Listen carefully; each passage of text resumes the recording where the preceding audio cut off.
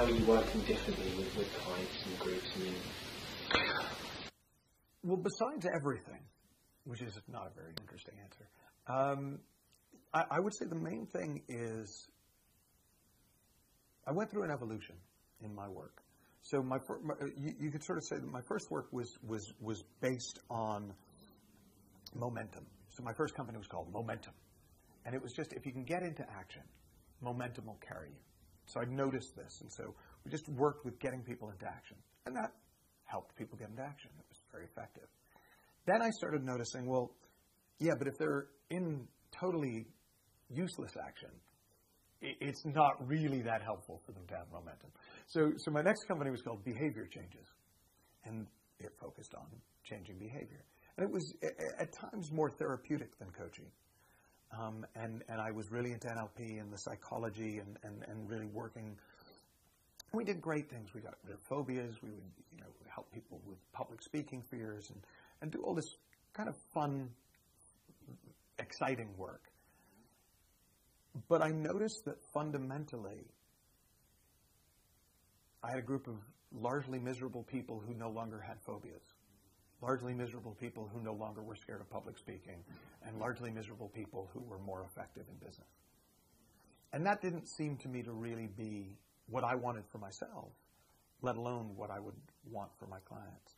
And so when I came across the principles, I saw the possibility that it didn't have to be that way. You didn't have to settle for, well, life's hard, but at least I can do this.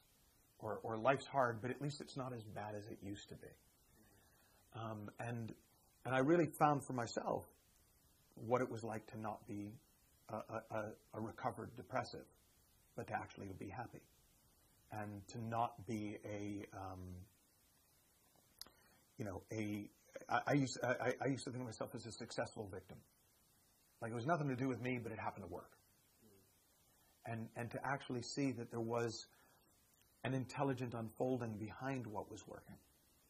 That in my best moments, in my most successful moments, there was something coming through me that I didn't realize I could rely on. I didn't realize it was always there, not just when I got lucky.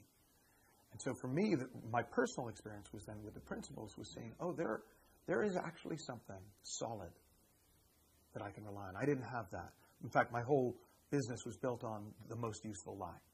And I didn't feel bad about that because I thought that was all there was. So, hey, if it's more useful to pretend that you're good at something than bad at something, why not? If you're going to make stuff up, make up good stuff. And there is a point to that.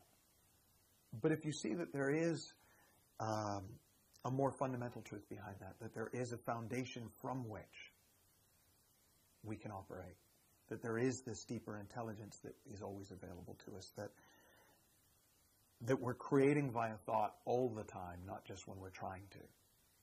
And the phrase that I've been using a lot lately is the innocent misuse of thought, or the innocent misuse of the gift of thought. Because that's what I see more and more is really going on, is people don't understand the power that they wield. And so they're knocking things over. It's like if your arms were longer than you thought they were, and you're knocking things over, and you don't mean to. But at some point you get used to your arms, and then you're okay again. And at some point you start to kind of come to terms with this gift of thought, and you knock less stuff over, and you're more able to navigate elegantly.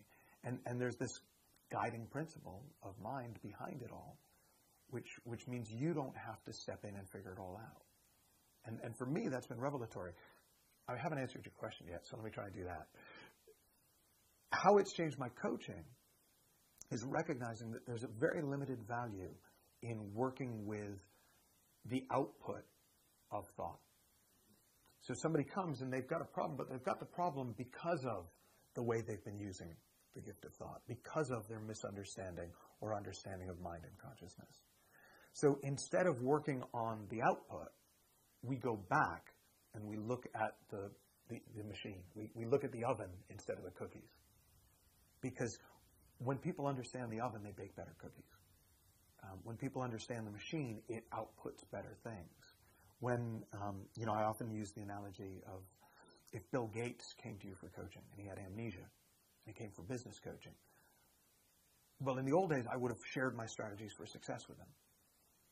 Now I'm inclined to wake them up from this amnesia, and just show people what's really possible and what's really going on behind the scenes. And it's exciting because when people start to wake up to it, it's like, it's thrilling. It's thrilling for them. It's thrilling to watch. And then you get to see the knock-on effect in their businesses and their lives.